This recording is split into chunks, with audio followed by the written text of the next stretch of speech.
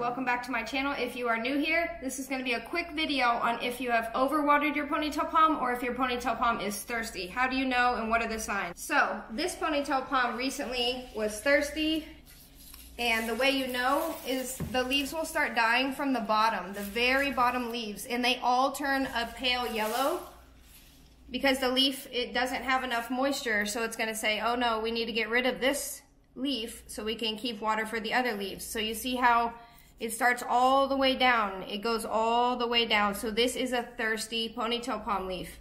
Also, the crispy brown leaves are a sign of it being thirsty. Now, an overwatered ponytail palm, which is in most of the cases, this is what it's going to look like. It's going to have a green on top, and it's going to go into this ombre grayish yellow color, and it starts dying from the tip to the root of the plant. So here's another example.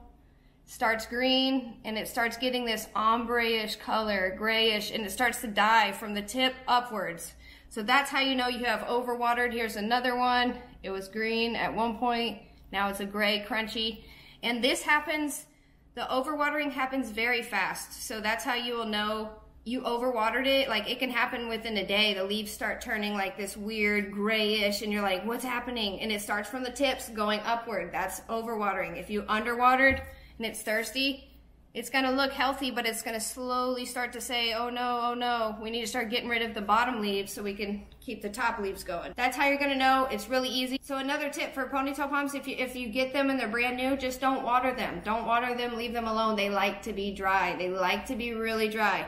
Don't water them until you see signs like what's happening. That's how you'll know it's thirsty. If you water right away and you see signs of it's yellowing from the tip to the top, that's overwatering. So when you get a ponytail palm, do not water. Leave it alone until you start to see the bottom leaves die, and that's how you'll know. So that's all my tips for today. It's going to be a short one, so I'm going to end it here.